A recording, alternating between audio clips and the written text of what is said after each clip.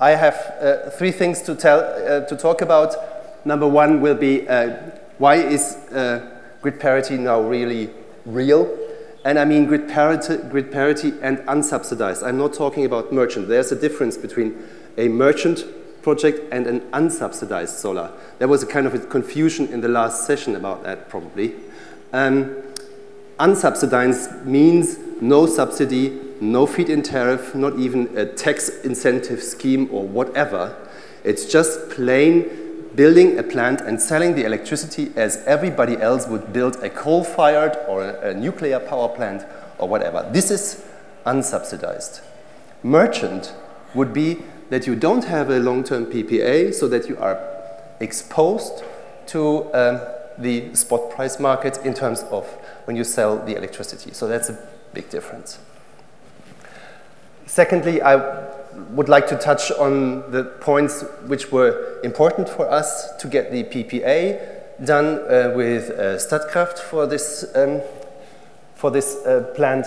And number three would be a kind of an outlook from our perspective where it's going to be in Europe in the next couple of years.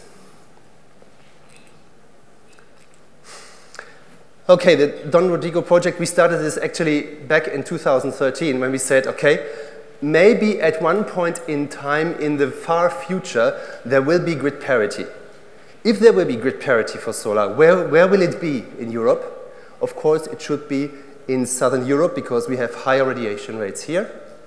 So we were kind of searching for equivalent for good sites in various countries, in Greece, in Turkey, in Italy, and in Spain. And ultimately, Spain came out as the best spot for that for some reasons, last not least political and economically, etc., etc. But also land costs, grid availability, and all these kinds of reasons. So, and there it is. It looks a bit chaotic, but it's because we have several streets in between there, and it's a bit splitted. You have over there, this is a substation into 400 kV, and then going into the substation of Red Electrica directly in transmission line. And this is a fixed tilted panel array, which is running on 1,500 volt DC. And yeah, as far as we know, it's the first project with such a long-term PPA. I will come to this later. And I promise it's completely without subsidy. So no money from nobody, from no government in this world. Which was important because at the time when we were discussing this internally, all our investors said, are you guys crazy to go into Spain? We just suffered from the retroactive tariff cuts, and now you are telling me you want to go back to Spain. And we said, okay, yes, it is Spain, but we won't interfere with any governmental thing, so we should be okay. So that was the main point for us to go there. So, and I'm happy to announce that this project here now provides an IRR unlevered of 6.5, which is calculated on a 25-year base. And having a leverage in place, this would lift up the equity IRR up to 8.5. So how is this possible? Well, the main reason is this one. This is the development of the panel prices coming from 2012 until late 2017. I should update the file, but we are now right at this tipping point of 30 eurocents per watt peak. And I took the freedom to kind of an analysis of what would be the perspective of panel prices in the next coming years.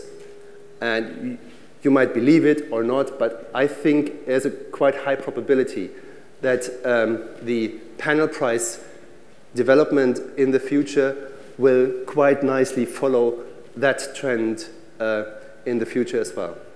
And if you talk to suppliers of panel manufacturers, like Harios and glass manufacturers and whatever, they can confirm that there is still quite some potential for panels and for production of panels to get even below that numbers.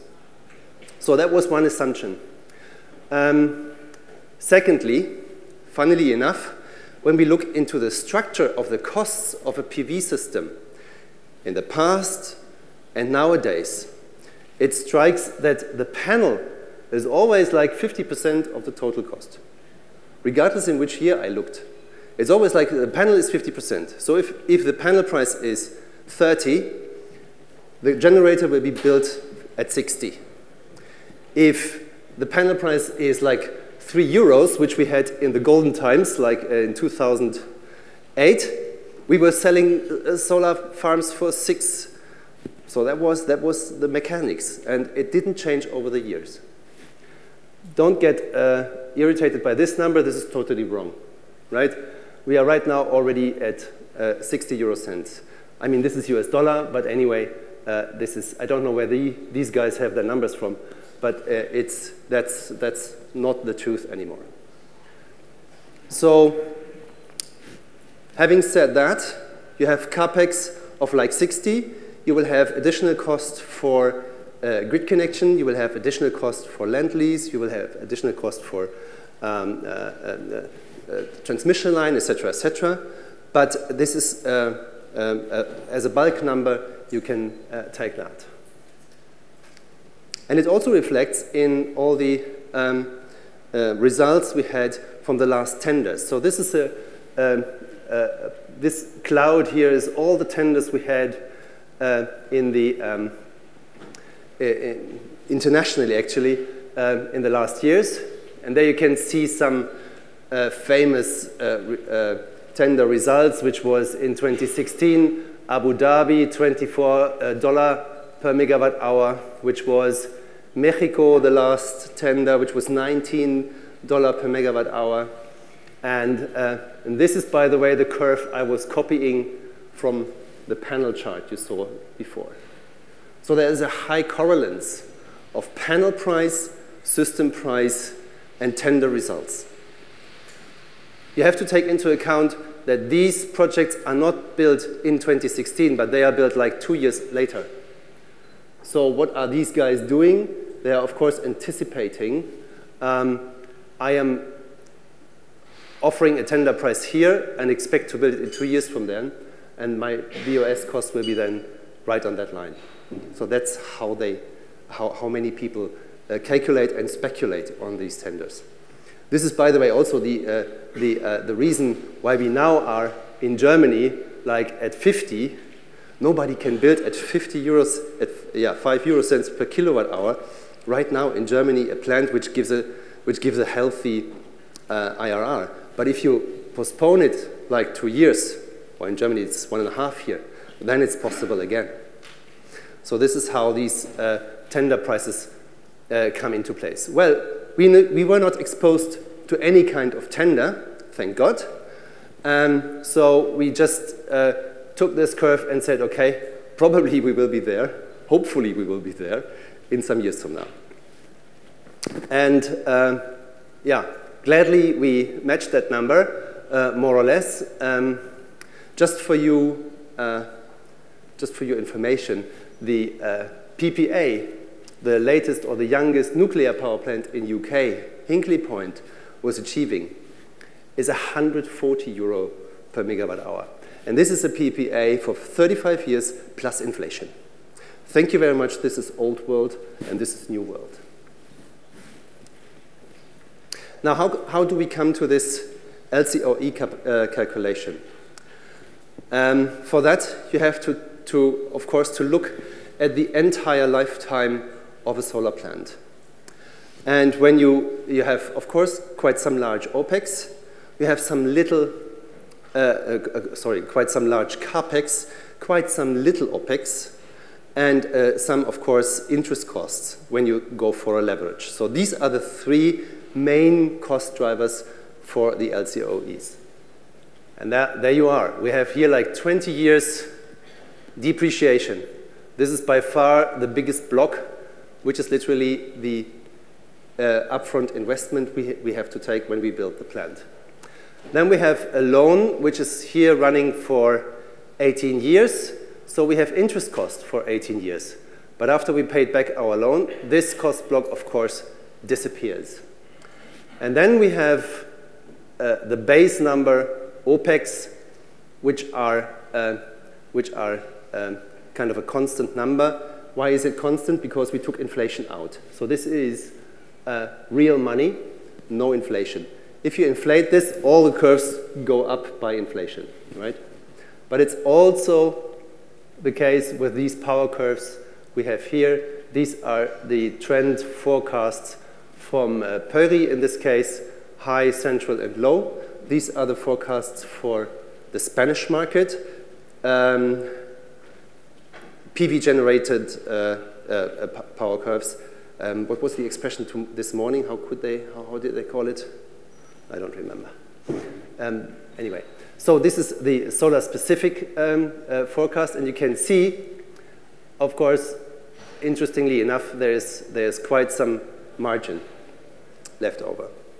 So that means when I now take the average of this curve, then starting with 4 euro cents and coming down to as a number as low as 0.79 euros per megawatt hour cost. So that means in 20 years from now, this park produces a kilowatt hour less than 1 euro cent per kilowatt hour. And no technology in this world can beat this price. And this is, I think, a very important learning for all of us now, that this is the beauty of photovoltaic. Long term, nobody can beat this technology in terms of pricing for LCOEs. And this is completely independent of what will happen with the oil price in the next 20 years. It's completely independent of what will happen with interest rates in the next 20 years. It's completely independent from all those factors. And this is why all those power curve experts and crystal ball guys will have also to change their model quite significantly, because as someone in the other panel said, those curves are just not interlinked anymore. This cost curve is completely independent. It's just made out of the investment and of the consequences of the operation. Well, okay, now, so what we have to do now is to find a PPA which is above this 26.9, right? And giving us a good, let's say, security to make it bankable and to have an interesting yield expectation for the investor afterwards.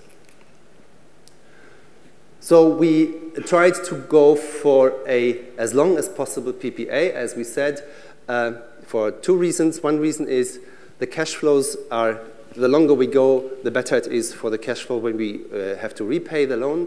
And secondly, it is a kind of a scheme which is known by the investors. Because what we are doing right now is also, of course, we have to educate investors that the world is changing, but not so much. It's changing in steps. And what are the main structural components we took care of? Because we were, at the very beginning, already talking not only with the off-taker, but we were also talking to the bank in parallel and with the investor to, let's say, to merge the interest of all those three parties. These are only a few points. I mean, in the panel here we had this afternoon with all the lawyers, there were many more points which are absolutely correct, but these are, to me, the most important ones. First of all, electricity has to be taken entirely. No limit on the production. Of course, what we could do is also like having several PPAs, stacking up the whole production of a plant, but it should be good to make sure that everything what the park produces is being sold. Secondly, maximize the term of the off term. The longer we can go with the PPA term, the longer the bank finance can be, and the less stiff will be the payback and interest curve. So that's also very important But what we did, we agreed on a floor price with Statkraft so that the bank could be fine in making their banking case based on the floor price, because this will be the revenue they will have for sure. And third is to help the investor. It's very good to have a kind of a fixed price phase in the beginning, because then the investors can see, this is a fixed income stream coming, so the concept is working, I'm fine. Yeah? So that was then the outcome to say, okay, let's go for a 15-year PPA. The duration is 15 years, and we have 5 years fixed, and then we have a floor price scheme for the remaining 10 years. This is what's meant here. It has several advantages. Advantage number one is, of course, that the off-taker is secured against falling prices over time and can therefore offer a longer term. Because when we're now talking about long-term PPAs, it doesn't mean that the price is fixed for this long term, but only the duration of the contract as such.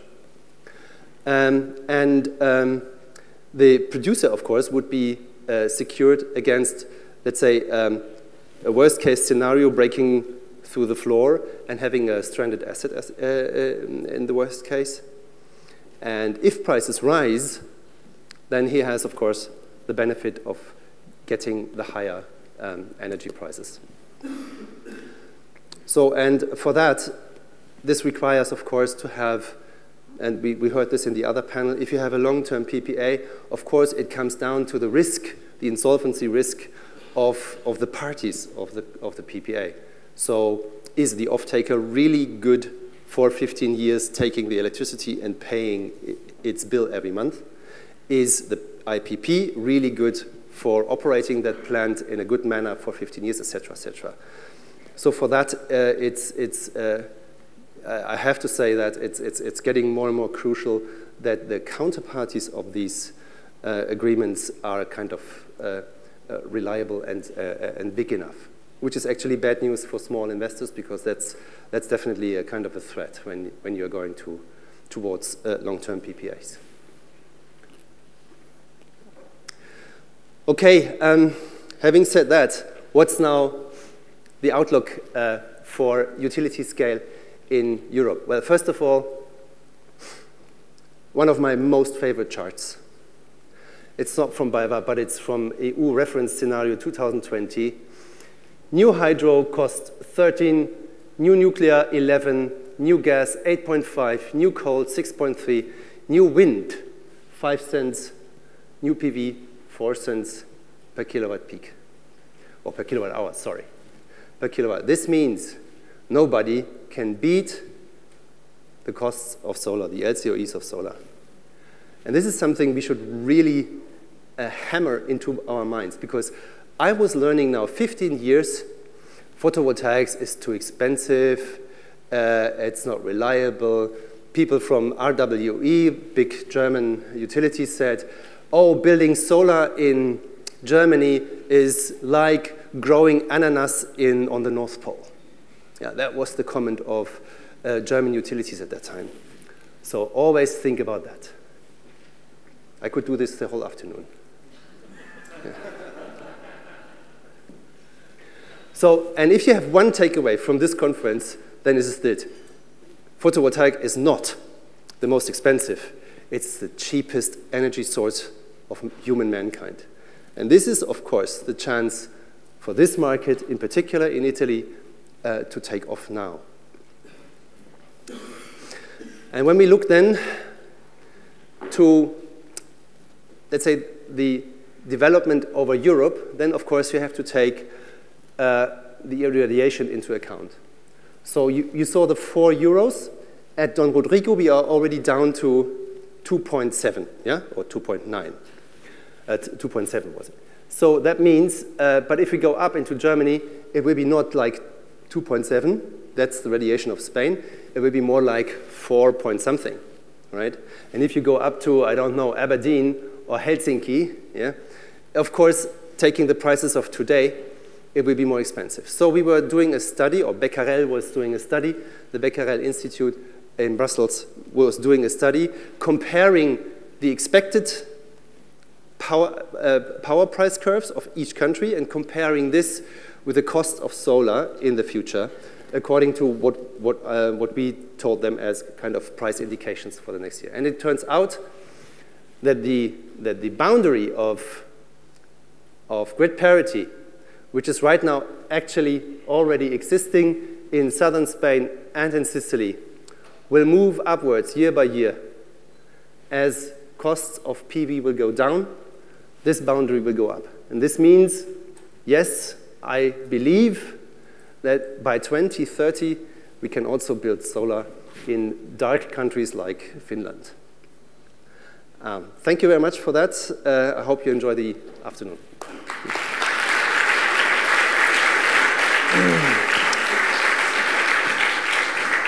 Thanks a lot for a great presentation. There's a couple of questions from the audience, and we just have time for one, but I'll combine them in two.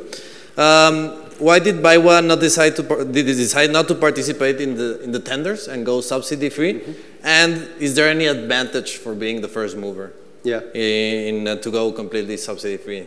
Yeah. The tender in Spain is just useless because it's, again, depending on the government.